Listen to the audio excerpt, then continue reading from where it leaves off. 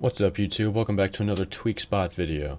Yesterday I was browsing the jailbreak subreddit when I came across a post that discussed a newly discovered bug that bricks your iPhone. I wasn't going to post my next video until Thursday, but I decided to jump on this opportunity to show this to you guys. So if you haven't heard of this newly discovered bug, people are calling it the 1970 bug. I'll get to why in a few seconds. Know that it works on all 64-bit devices such as the iPhone 5S, 6, 6 Plus, 6S, and 6S Plus. In this video, I'm going to be showing you exactly what that bug is and how it works. And I'll be doing it to my own phone, and that's because I want you guys to see that it is reversible. In fact, this will be the first time I attempt the bug as well as the attempt to fix it.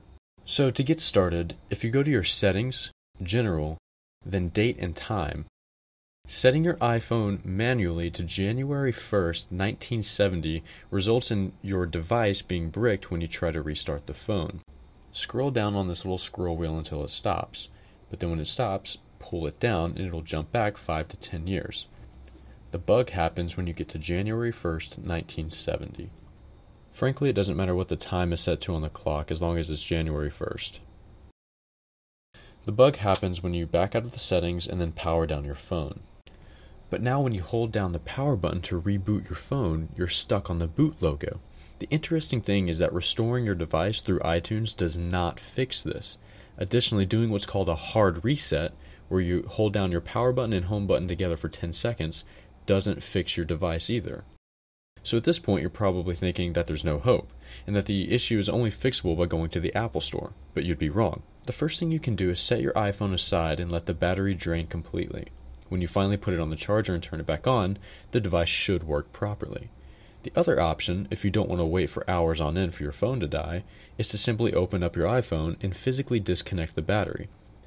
I'm showing you that process here in hyperlapse, but if you need a step-by-step instruction on how to open up the screen and disconnect the battery, check out the first couple of minutes of my first video.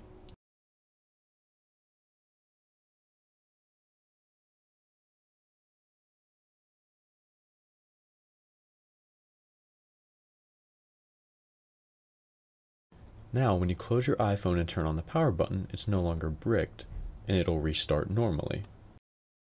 Now, if you're jailbroken, you're in luck, because there's a way to completely prevent this bug from ever happening.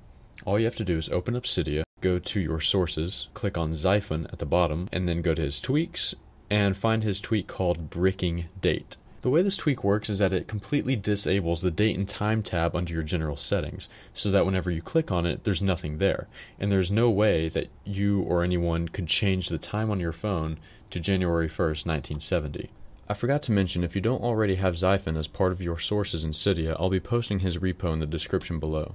So anyway guys, those are the two ways that you can either fix your iPhone if the bug has already happened, or the one way you can completely prevent it from happening if your iPhone is jailbroken. I hope you guys enjoyed the video. Make sure to like and subscribe for more in the future.